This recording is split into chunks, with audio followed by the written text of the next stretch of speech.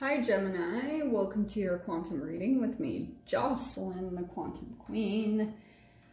This is for Gemini, Sun, Moon, or Rising, and as always, welcome to my cross watchers. Cross watcher, you could be dealing with a Gemini, and the message could actually be for you, so feel free to take it however it resonates with you and your situation. Keep in mind that these are general and timeless readings, and if you guys are wanting to book a one-on-one, my website information is down below. Promise they're about to open up. I know I've been saying that for a while, and that's unbelievably annoying, but I promise they will. You can go ahead and just subscribe to my website, and you'll get a notification right when they open up. And as always, just wanted to say thank you for liking, subscribing, thank you for all your donations, and I've been getting like quite a few messages that people aren't getting notified of my videos when they upload. So if you guys are having that issue, just go ahead and jump back to my regular page, like my main page, and you can click on that notification bell, or I believe it's down below. So you can click on the notification bell and just click all, and that should fix that. I don't know, YouTube is being weird, so just wanted to let you guys know in case you're experiencing that. All right, Gem. Okay. What I was getting, let me pull your door really quick. All those it. Nice. Okay. Alrighty, Roo. Let's jump in. Sorry, I sound loopy. I'm on my next fast. I'm 8 days in, just water. So, but at least you guys know my intuition's on fire, so that's the good thing. But I sound drained. That's why. Okay. You got blossoming and release. Lovely. So, yeah, you guys might be going through some type of release right now. And through it, something else is coming out, like something else is blossoming. For some reason, the way I'm seeing this too, Gem, is like, that could be tied to some type of creativity that you have. Maybe you guys connect with music or something. But yeah, this week might be really interesting for you because I do get the sense that there might be a really big release that happens for you, and the butterflies are in there, so yeah, it's going to bring a huge transformation, maybe physically or emotionally, or however that is for you in your situation. Okay, the other thing that I was getting is I think that you guys are still kind of like looking back at something. Like, it's kind of like you're being told to kind of move forward to the future, but you're still kind of looking back. And it's kind of like your guides are trying to be like, no, like look forward, look to the future, but you've still got your eye on something from the past. Maybe it's a relationship or a situation or something that still kind of influences you in some way, shape, or form. Okay. So you have got, let me pull it in this way. Okay, Gem. I'm going to start with this card. So let's start with the King of Cups. Could be a water sign, a Pisces, Cancer, Scorpio. And then overhead, I'm going to put the Strength card because I feel like you could be also dealing with a Leo. But that's where I feel like the transformation is happening, or there's a release of some type of like fear. Something's gonna come in pretty significantly, and like I was saying, it might feel a bit intense because you're gonna be like, it's pretty much gonna scare the shiz out of you. Not to freak you guys out, but I'm just saying, like, on the other side of it, you're gonna blossom. You're going to feel much more confident, much more assured, much more ready to take a risk. You're going to gain a lot of courage to go out and do more things, because once you get through it, you're going to feel like, oh, I can handle myself. And if I've got my connection to the universe, then I'm going to be fine. Okay. Now, here's the other cool thing that I see about this. We have the Six of Pentacles and the Eight of Wands. I feel like there's going to be communication that comes in. There's going to be offers, like very generous offers that come in to you. Maybe whatever this is, let me dive into the other cards. On the other side, we've got the Seven of Swords. I feel like that's you holding back though. That you're kind of like still cautious. Oh, you remember what I was just saying about that you're still caught up on the past? I feel like offers are going to come in and you're still kind of looking at, just because of the past energies, we have all these planets are finally going out of retrograde. Thank freaking God. But we still have Mars in retrograde and Mercury is about to go into retrograde. So there's still this weird like reminder of past energies, just because there's transformations taking place from that. So whatever happened in your past where you feel like you accepted some type of generosity, you might still be looking for that situation to play out in the way that it does. So when some type of generous offer comes in towards you, I feel like this is you, that you're kind of expecting it to be not what it was. This is kind of you being strategic, like you're strategizing, you're trying, because that's what the Seven of Swords is. It's a strategy. So you're trying to like put a strategy in place as you're going through this release and this transformation, okay?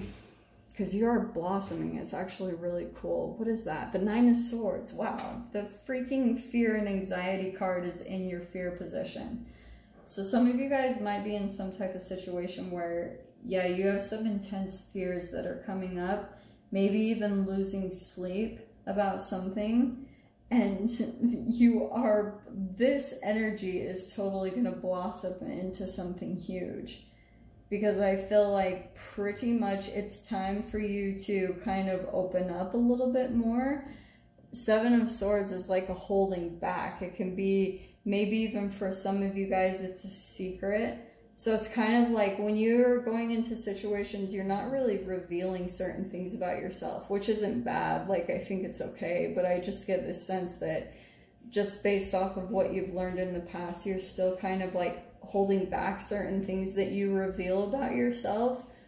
And I think it should, actually what I'm getting is kind of like too much too soon. Like you might have learned the lesson that you revealed too much too soon in certain relationship or past connections. So that could be something that why you're kind of still holding back. You've got the Emperor, so that's where I feel like someone's coming in. It doesn't have to be, like, that could be a boss or an authoritative figure, a parent, someone like that.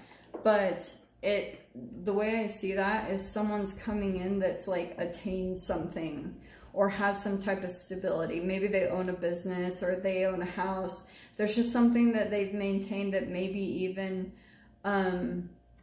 you're looking to attain yourself. Whatever they've manifested for themselves, like there might be a lot of things that you learn from them. You might also be learning a lot of like how to strategize, how to be a little bit more tactical on like walking into situations or relationships is kind of what I'm seeing.